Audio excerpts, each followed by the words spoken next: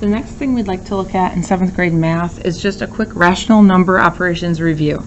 So this will give you an opportunity to look at some quiz-like questions, some test-like questions that I realized we struggled with, and give you a chance to maybe just practice and rehearse some of those things. So I'm going to toss this at you. I'll also give you a heads up. I plan on Thursday after school being here until 4 o'clock for any 7th grade math student that wants to stay. We'll just do a quick test prep. So again, Thursday, that's this Thursday, it's the 7th, until 4 o'clock, but you need a ride figured out, and I don't want you stranded here because then that's not a cool thing. I don't have a way to get you home. So anyway, this is something we're going to want to use as a tool to kind of help us prepare for that. I know that not every student needs this. Again, if you have an A or B on your test, I'm giving you the option not to work on this review. So if you don't want to work on this review with the whole group, you have a couple options. You could work on this review in partners because you've proven your independence. It will be challenging, I would think, somewhat, but again, you would be able to handle that with another student that earned an A or B on their test. So that's one option. The other option here is to work on brain at work. So again, this is only for my students that earned an A or B on that test, that extremely challenging test. I understand it was a tough one. So this is only if you're up for the challenge, right? The rest of us, we're going to continue working on that review. So talk with the guest teacher. This brain at work is available. I want you to do some good thinking through these problems, which really involve primarily integers. So it's really a flashback maybe to one of our first lessons in Chapter 2. There is an answer key where you can do some checking when you believe you're done or ready, or if you really get stuck and need to take a peek. You can speak with the guest teacher about that. Next up, either the guest teacher is going to feel comfortable with letting you work as table partners. Those of us who didn't do so hot on the test, we need some time to practice and to talk together. We want to do some review and some learning. So those things that were tough, we can either work on as partners if the guest teacher suggests so. If the guest teacher prefers and says, no, let's just go through this together. Sounds like there are a lot of questions out there. Well, then that's fine too. Then you can just go ahead and continue this video with me and we'll just take notes together. So your name, your red hour, and your date should be at the top. And let's go ahead and tackle these. We'll just go in order for today. If you take a look, this first one is a mix of decimals with lots of operations and a fraction. And this is very much like one of the test questions that we saw. And I'll just give you a quick reminder. I was going to write this earlier and I forgot. Quiz is planned for currently Friday. Again, with that half day-ish, who knows? If we're having core, it'll be great. If we're not, it might get bumped. Well, if we take a look, I have a lot of different operations to consider. So I'm going to think of PEMDAS or GEMDAS. Are there parentheses? Sure are, but if you notice, there's nothing inside to be done. So next I'd look for exponents, but I don't see any. So next I'd consider multiplication or division in order from left to right. And I actually see a couple multiplications. There's one sitting here, and there's also one sitting here. Well, let's see what happens with this. See if we can get ourselves going in that direction. Before I do, I notice this fraction is kind of irritating me, so let's go ahead and take m over n and turn it into a decimal. That'd be the logical thing. There's only one fraction, make it a decimal. Well, 9 goes into 4 0 times, so I'll bring my decimal up and say, well, 9 goes into 40, let's see here, well, 4 times, because 4 times 9 is 36. This is awesome. We're heading to decimal land. This should go really well, right? And when you subtract, you're left with 4. You bring down the next place value and you say 9 goes into 40 4 more times, because 4 times 9 is still 36. Excellent. And we subtract and regroup and we're left with 4 again. I notice 4 is smaller than my divisor. Things are going great. Bring down the 0. And 9 goes into 40, you guessed it, 4 times. I'm noticing something. We have not learned yet in 7th grade math how to deal with this repeating decimal, but I noticed this repeat. We know how to show it with bar notation, of course, right? Dot, dot, dot is how it would continue. So I would just write 0 and 4/10 with bar notation, repeating. But that's not super helpful over here. In fact, it's inaccurate. Unless I do some rounding or something and kind of plug it back in, I'm not going to be exact or precise until I learn the skill of turning these repeating decimals into a fraction or into another game plan. So with that, I think I need to kind of ditch this idea. That didn't work. Wasn't super helpful. There must be something else we can try. Well, if you remember, in our actual test, we just talked about one that was kind of similar. In a minute, I bet we could take this -4/9 and just see if I could multiply times this 27/10 and see what happens. In fact, we could try that now and see if that might be a strategy to try. Negative 4/9 times, it's 2 7/10, but really that's the same as 27/10. If you can't see it this way yet, you could write a mixed number first and then multiply, add, and keep, but this would work. I noticed something, and it's probably rigged. Mrs. Schumann did this on purpose for you, just so that you could see the strategy happen again. It will be true probably on the quiz also. So this is one option. See if that 9 and 27 will cross simplify, and they do. They both divide by. 3 is nice, but 9 is better. 9 goes into 9 one time, and 9 goes into 27 3 times. I could cross simplify these guys, this 4 and this 10, but I absolutely don't want to, because 10 is a friendly denominator for decimals. I'm going to try to leave that alone. Let's see what I'd get. Negative 4 times 3 is actually negative 12, and 1 times 10 is 10. Negative 12/10. Could we write that as a decimal? Oh, we absolutely could. Let me go ahead and do that. I know we usually would start going from left to right, but I wanted to be sure this thing would quickly turn into either a decimal, or we'd have another way to work with it, where I could turn all of these numbers into mixed numbers or fractions. This strategy worked. So to write negative 12/10, I need that 12 to land in the tenths place. There it is. All right, I better go back and deal with this piece that I haven't touched. Well, 8 tenths times 64, 6 and 4 tenths, I should say. I'm not sure I made this paper big enough. I'm going to take the 6 and 4 tenths and stack it on top, and I'm trying not to ruin my pizza, so off to the side here I'm showing you 8 tenths, and I'm going to multiply. 8 times 4 is 32, and I'll regroup the 3. 8 times 6 is 48, and I need to add 3 more. 49, 50, 51. Looks like I get 512, or do I? Do you remember that there are decimals involved here? Do you remember that decimal bank? I try to figure out how many times they divided the problem by 10. Well, they divided the first number by 10 once, and this next number is divided by 10 once. That's a total of 2 divisions. They divided by 10 twice. So I need to make 2 jumps in my final answer, or divide by 100. Looks like I'm going to get an answer of 5 and 12/100ths here.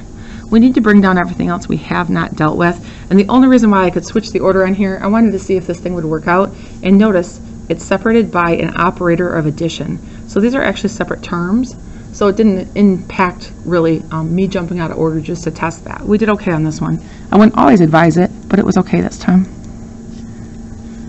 All right, well, next I'm left with addition, subtraction, and I get to go in order from left to right.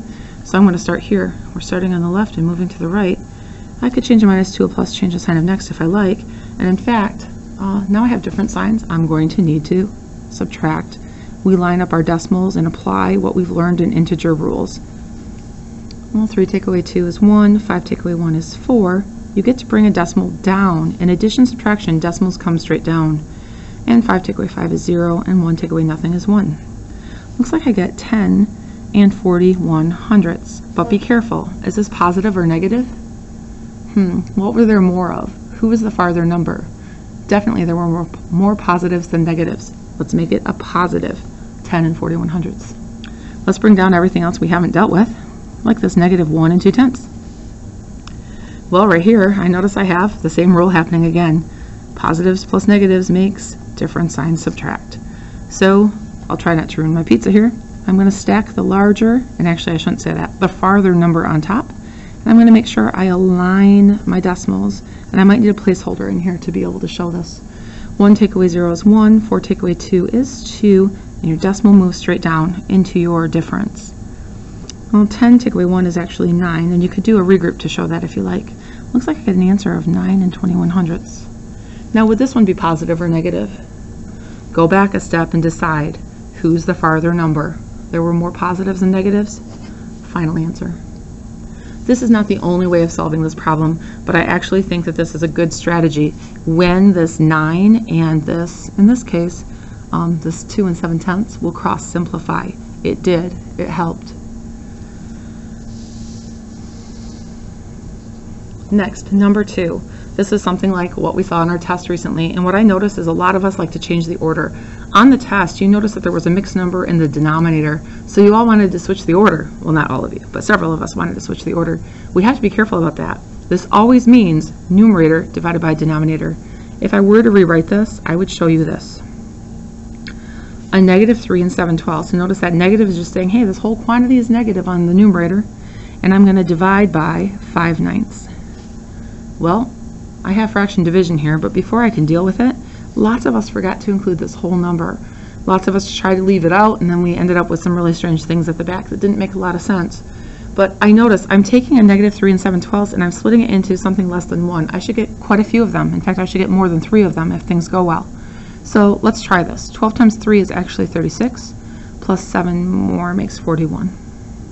No, sorry. 6 and 7, 13, 43. So 36 plus 7 should get me 43. This is a negative quantity, so I'm going to show my negative in the numerator like I've shown you I like to do. And I'm going to put the 12 as my denominator. We actually use the skills of multiply, adding, and keeping MAC. Now I'm going to bring down this divide by 5/9 just because I have the room to do so. And because sometimes when we use this improper fraction step, we kind of forget that we need to do a switcheroo in a second. We need to flip or show the reciprocal of the second term. So that's what we'll do now. I see some of us also flipping our first term. In division of fractions, it's always the first term that stays, or we keep, or we freeze. Next, we flip or change our operation to multiplication, and we have to show a reciprocal. So a reciprocal really means I'm flipping my numerator and denominator of the second fraction. If you want to show the freezer to remind yourself, the first fraction is always frozen, and it always comes from your numerator. In this complex fraction, the numerator is divided by the denominator. Well, let's see if there's any cross simplifying that might help me out. Oh good, there sure is. 12 and 9 both divide by 3. 3 goes into 9 3 times. 3 goes into 12 4 times. 43 doesn't look like much will go into that. In fact, it could be a prime number. So I don't think 5 will work for sure. It doesn't end in 5 or 0. I guess we're going to multiply across and see what happens. Well, 3 times 43. That'd be like a 120 plus 9 more. 129. And 4 times 5 gets us 20. Now I noticed something, and I kind of did it intentionally because I see a lot of you doing this. You got caught up in the cross simplifying or the freeze change flip or the multiply by the reciprocal approach, and we dropped something. Look at the very beginning. We had a negative on the top and and a positive on the bottom. It's not like the test where we had 2 negatives. So these actually disagree. If they disagree, I know as I move along, what type of answer should I get? Negative. Now this isn't the final answer. This is simplest form, m over n, so it's not bad, but I would also say we could write it as a mixed number because notice we started with a mixed number even in the original problem. So this would probably be better as a mixed number. Well, how many 20s go into 129? Should be 6 of them. So I'm thinking I'm going to get 6 groups. If I took away 120 little pieces, I'd be left with 9 of those 20ths. Looks like we would get -6 and 9/20. We're going to keep on rolling here. Let's see if we can flip to problem number 3. Something else that appeared on the test, and it involves decimals. So decimals are considered rational numbers.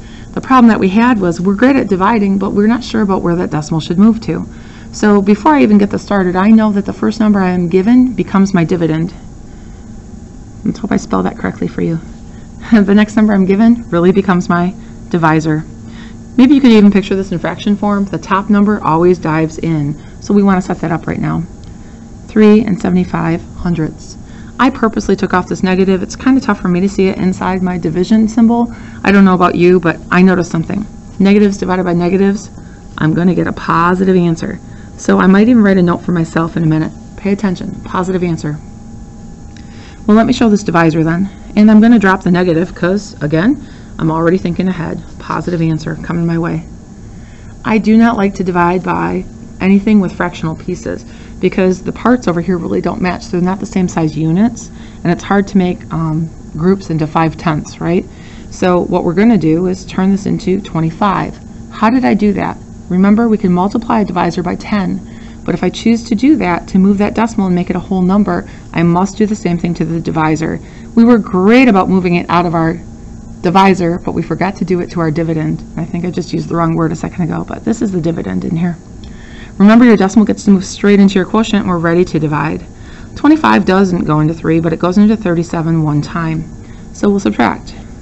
And I'll be honest, when I'm looking at this, I'm starting to be bothered by all those decimals in that movement. So I'm going to do a rewrite step. It's just going to help me out here in the long run. Make sure things are a little more organized. All right, we said 25 doesn't go into 3, but it does go into 37 once. I subtract 25, and I'm left with 12. Next step, 12 is smaller than my divisor, so I'm good. I'll bring down the next digit. 25 does go into 125. It's just like quarters. It takes 4 quarters to get 100 cents, so it should take 5 quarters to get 125. Indeed it does. Looks like I will get a final answer. It's a 1 5/10. And notice that decimal's already placed for me. You don't want to do any decimal banking in this situation. We don't really want to think about jumps in this one, I don't think, unless you were to consider your divisor, and always make it a whole number before you decide how many jumps in your dividend. So, final answer. Remember, I can go back and double check my signs. They both agree. It's a positive. I think with the random problems I gave out today, it looks like I came up with a lot of positive answers. I didn't mean to do that. Number 4. Here we've got this fish tank, and this reminds me of one of the problems that we had today on our test, or that we looked at today on the test. And it's really talking about that conversion, because if I even do a quick skim, I have gallons, and in a minute they're going to change it to quarts. That's going to be tough to compare unless we get the same size units. So I have this fish tank. It can hold 50.5 gallons of water when it is full. A 3-quart pitcher is used to fill the fish tank. How many pitchers of water are needed to fill the fish tank? Okay, fish tank coming up. And I know this fish tank holds, oops, I wrote that wrong, 50.5 gallons. So here's my little 3D fish tank. The fish probably needs some bubbles. Okay, and I'm going to use a pitcher of some sort, so I don't know really how to draw that for you right now. But it's going to have a spout or something, and it's going to pour some water in here, isn't it? And this holds 3 quarts. So I'm going to label it. I'm just trying to visualize. Sometimes visualizing helps you figure out what you should do. It's kind of like I could even move the other way. If I wanted to dump this tank with my 3-quart pitcher, I could probably scoop it out and take it out repeatedly. That's kind of like division, isn't it? So in this case, I'm taking my 50.5 gallons and I want to divide by 3 quarts. I could go ahead and set that up for you. But I have to use my labels for a quick minute because they don't match yet. This is where conversion really comes in handy, and I hope you remember Gallon Man from the elementary. So I'm going to show you the giant Gallon Man, the giant G for gallon. Well, if you remember, the next step down from gallons in our customary system, which by the way the United States seems to love but other countries don't, we can break it down into quarts next. If you remember, there are how many quarts in a gallon? The answer is 4. And I could keep on going down to pints and cups and ounces for you, but we don't need to for this problem. We're just going from our giant gallons to a smaller quart size. Well, if you notice, it takes 4 of these quarts to make 1 gallon. So wouldn't I need several of those to make 50.5 gallons? I would. I'm really going to multiply this by 4 quarts each. 4 quarts in each gallon. I'm not sure that I'm lining this up very well for you, but I'm going to try to do this conversion here. Well, I know 4 times 50 is 200, and 4 times 1/2 is 2. So it looks like I need 202 gallons. And I'm going to be dividing, oops, darn it. It's not gallons anymore, is it? I need 202 quarts. And I need to divide by 3 quarts. And see how many times it's going to take to do that. Well, you were allowed to use calculators on the test. You probably don't need them today. I think we could probably just do a long division because I made the numbers pretty nice. 3 doesn't go into 2, but it does go into 20 6 times. And when you subtract 18, you're left with 2. 2 is smaller than your divisor, so we'll keep on going. And 3 goes into 22 7 times. Because 7 times 3 is 21. We can subtract and be left with 1. I really could keep on going. I could try going to decimal land, but if you notice, I probably don't want to. This is why I say that. What kind of number were we given to start with? Either mixed numbers or whole numbers. And right now, I could move into a mixed number format. Looks like it could take me 67 1/3. 67 1/3 what? Chihuahuas? Fish? Bubbles? Tanks? Let's go back to the question. How many pitchers of water? It's going to take 67 1/3 pitchers of water to fill that fish tank. Next up, we really had a hard time with Bill and his account, didn't we? Well, actually, it wasn't Bill in the test. I think it was Josh. Was it Josh in his test? I don't remember. Someone had an account in the test, and they had some balance, or they bought some stock. And this is kind of similar to that problem, so I just kind of came up with something that I thought would get us thinking along the same line, so that you're prepared for anything that could happen on that quiz on Friday. Bill had $74 in his savings account. During 2 weeks, he paid $25.99 for a birthday present. Sounds like a good deal. Then he deposited $150 the next day. He bought lunch for $8.50 each day for a week. On the last day, he donated $25 to the Rockin' Hawks. Wonder what that is. Maybe a music group. How much will Bill's bank account change in the 2 weeks? So first they're asking me to find the account change for the 2 weeks. Part B says, what will Bill's savings account balance be at the end of the 2 weeks? So next I'm looking for savings account balance. If you look, there's a little different setup down here. It says I get to show my work in the savings register, and I noticed something. I'm going to include a date, what happens, a withdrawal or a deposit, and it says right here his current balance is $75. Oh, I wrote that wrong too. So now we're really in trouble. You're going to have to change this for me because I made all of your copies already. Bill had $74, so sorry Bill, we already have to take $1 away from you. So maybe we're going to call this an adjustment. Sometimes that happens. Or balancing with the bank. And I don't know what date we'll call this. Well, actually you're working on this tomorrow, which is 12/4. And what are we going to do? Are we going to take away or add that $1 back? Well, we're going to take it away because he doesn't have $75. He only has $74. So something I like to do sometimes on top of this is show you withdrawals get a negative and deposits get a positive. I'll also show you this. The whole dollars get to go in front of this bar or this line, and our decimal piece or our change or our cents gets to go behind. The hundredths place is showing behind this. All right, so we've done our adjustment quite by accident. I didn't know we had to do that. So next up, let's go and dig into the 2 weeks that we have to look at. It says Bill had paid $25.99 for a birthday present. So we don't exactly know the date. I didn't do a really great job of that. So we'll just back up a little bit, and I don't have an answer for you here. We should have given that a date, so we won't right now. We'll just say, gosh, you didn't include it. But we could describe it's a birthday present. And I'll be honest, I think some people are really good about using their check registers and saving registers, maybe using their darks and their lights to indicate either just a withdrawal or a deposit. They actually separate it by kind of a color coding. I'm not worried about that for you today. I'm just worried that you give me a good description of what's happening. Hey, if I'm buying a birthday present, am I gaining or losing money? Sounds like I'm losing money. And if I go back, it looks like I lost or withdrew $25.99. So I'm going to have to subtract that from $74. Well, 74 take away 25. That seems like it would get me $49.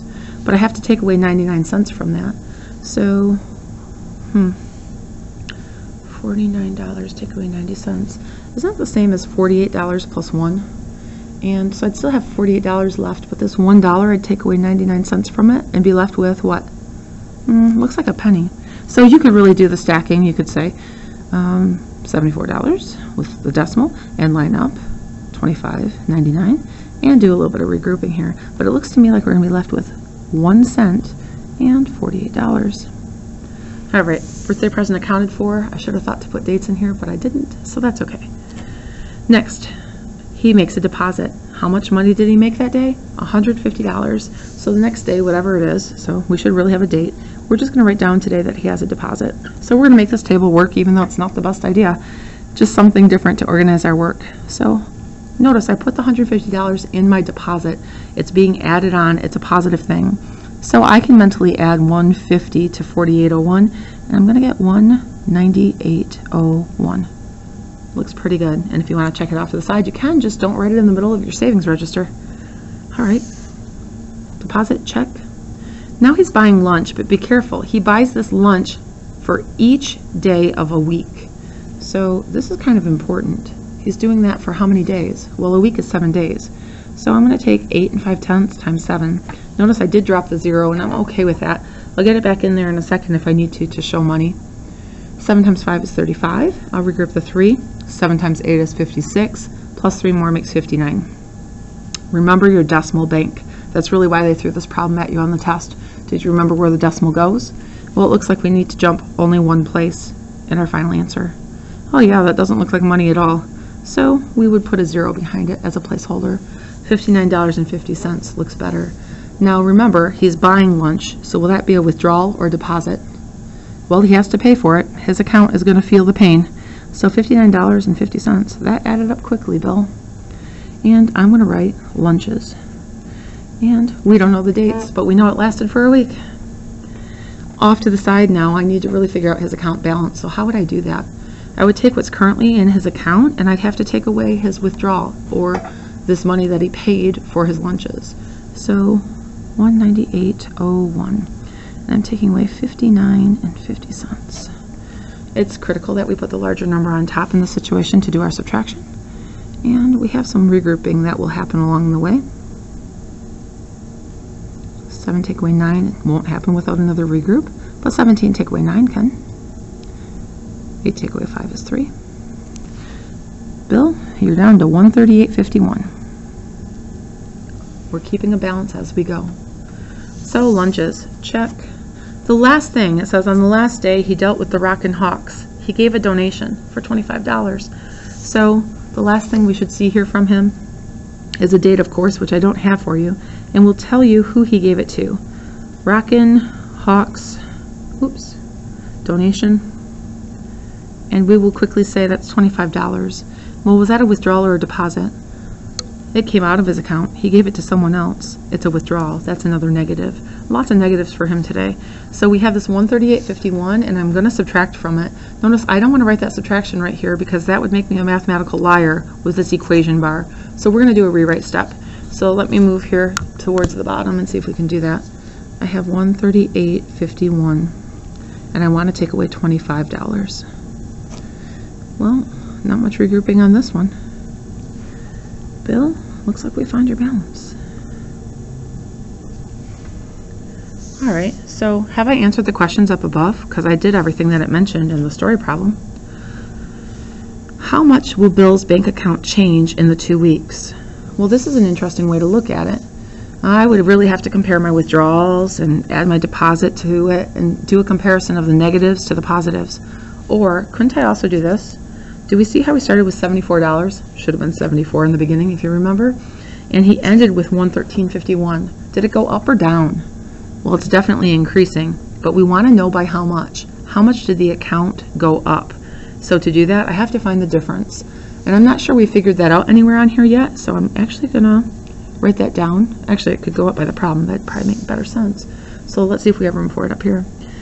113.51, it was his final balance, and I'm going to take away his original balance, which should have read $74. This is what you get when you're moving quickly, because you want to be at the hospital with your mom the next day. Here we go. 1 take away 0 is 1, 5 take away 0 is 5. And we get to line up and bring down that decimal. 3 take away 4 won't happen without a little regroup here, so 13 take away 4 is 9. We're going to do another regroup to make sure I can do 10 take away 7, which is 3. Wow. Bill, it looks like your account did change, $39.51. But when I talk about this change, is it positive or negative? Remember, his account started out lower than it ended, so it increased. So I might write here increased. I might write something like gain. I definitely have to make sure that I'm showing this as a positive thing. All right, Bill, what's your savings account balance at the end of the 2 weeks? Well, that's something I've already figured. At the end of the 2 weeks, I kept your balance all the way along, Bill. And I noticed this is where we landed. So I have my work to prove it. I just used a different organization, kind of this table idea for you, because I think we're having some trouble kind of setting up an expression to kind of simplify, and I thought this might be a good approach. I should have remembered some dates. I agree. Well, do we need to say anything more about this? Maybe we could just write balance, or savings balance, or maybe you want to write a really fancy sentence because you're that awesome. All right. The last thing I want to look at is a scuba diver. So this would be the grand finale, and let's see if we can figure out what's happening here. A scuba diver starts 4 meters above sea level before plunging 31 meters down. She descends 55 meters before ascending at a rate of 3 meters per minute for 8 minutes. Find the final depth of the diver. I really got carried away here. I really want to make sure that you guys use this to study. I wrote that like 5 times at the bottom. Anyway, let's see if I can visualize this. So I need a scuba diver. Don't ask me how to draw that. But here we go. Scuba diver. You need a tank on your back. You, of course, need a snorkel, I think. Probably a mask of some sort. I don't really know how that works. Your scuba gear. And I can probably only see your eyes. What else would you have? Flippers, of course. They're probably called something. More like, I don't know what. Scuba shoes. Next up. This scuba diver starts here, and they're at 4 meters above sea level. When you talk sea level, I really am talking about a vertical number line. So I might put a little mark here and show this is 4 meters. Well, what happened next? 4 meters is accounted for. Plunging. What does plunging mean? 31 meters down. Well, where do we hope our scuba diver is heading? Should they be in the air? Should they start floating up? No, probably not. They're heading into the water, and usually they do a back dive to do that. But they're moving 31 meters down. Well, I don't know what location that is. I kind of need to figure it out.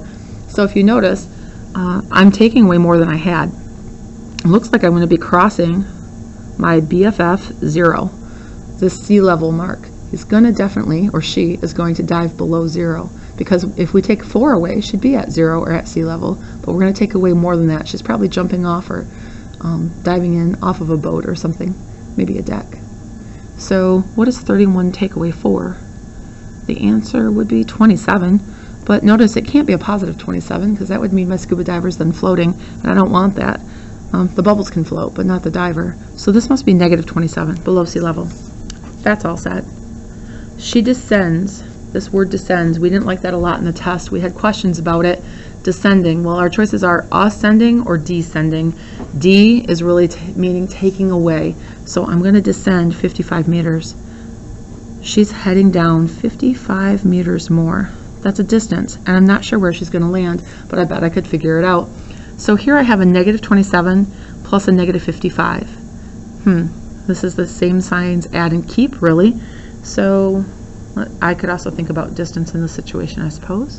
Looks like I'm going to get a negative 83. Negative 83 meters. I don't really know if scuba divers can go that low, so please don't try this at home. Next it says that she ascended. Oh, there's the opposite of descending, ascending. Ascending means going up, descending means going down. She's ascending at a rate of 3 meters per minute for 8 minutes. Whoa, this is happening for how many minutes? 8 of them. She's moving up 3 meters, 3 meters, 3 meters, 3 meters, 3 meters, 8 times. So I don't know how many times I tried that. 1, 2, 3, 4, 5, 6, 7, 8. I don't know if she's really going to land above sea level. My arrows kind of made it look that way. But this is 3 meters times 8 minutes. She's really moving up 24 meters from that point. Let's see if we can put this in a giant expression and see if we can make it work. So I just have my visual happening over here. Let's see if we can make it a string of an expression that we can simplify. 4 meters is positive, but you take away 31 because you're plunging. Oh, you descend more. You take away 55 because you're going down. You ascend, you're ascending, you're going up, but you're going up, which means positive, and you're moving not just 3 meters, but 3 meters per minute for 8 minutes. You're doing that 8 times, so I'm going to multiply by 8. I think I have all the pieces included. 55 meters, heading down, 3 meters per minute for 8 minutes, heading up. So notice this is a positive at the back, I'm adding that on. Let's see if we can find the final depth of the diver. We're going to try pizza style. So if we take a look, the first step would be probably change a minus to a plus, change the sign of next. Different sign, subtract. And 4 plus a negative 31 is a negative 27. We'd bring down everything else we have not dealt with and see what we could do next. I'm really solving addition and subtraction in order from left to right. Oops, but I'm not sure I should have. Because when I look at the very back, what do you notice? What's over here that I probably should have done first? It won't impact the problem because it's separated by some other operators, but what should we really have done? Multiplication. So I'll fix that on this level. Here we go. So hopefully you saw that before I did. This would be more ideal. 4 plus a negative 31. Take away 55 plus 24. This really should have been my first move. Why don't we just finish it from here? So here we go. We said we'll get a negative 27. We'll take away 55 and add 24 on. Well, taking the first two terms, I could change a minus to a plus and change the sign of next or add the opposite. I'll get a negative 82 plus a positive 24. Here I have different signs subtract, so I might need to do some stacking here. Or I could say 82, take away 22 would leave me 60, but I need to take away 2 more. So I'm going to get 58. Would this be positive or negative? Well, we kind of hope that that diver isn't floating. Their bubbles can float, but I hope they don't, because they're a scuba diver, they like it under the water. Notice my negative number is farther away from 0. Looks like I'm going to get a negative 58. I believe the final answer is negative 58 meters. And you could talk about that's the final depth of the diver, but the idea is that they would be underwater yet. Looks like when they started getting these jumps back, I should have stopped somewhere between negative 27 and negative 83. That makes sense because 24 jumps would move me somewhere between there. All right, let's see. Oh, that actually ends our assignment. If you pay attention to the directions at the very bottom, I think I got better as time went on. It says this assignment will be graded on our next block day. So that means for you, I should see you on Wednesday. Okay, so I'm looking for this on Wednesday to give you credit. So make sure that you have it done.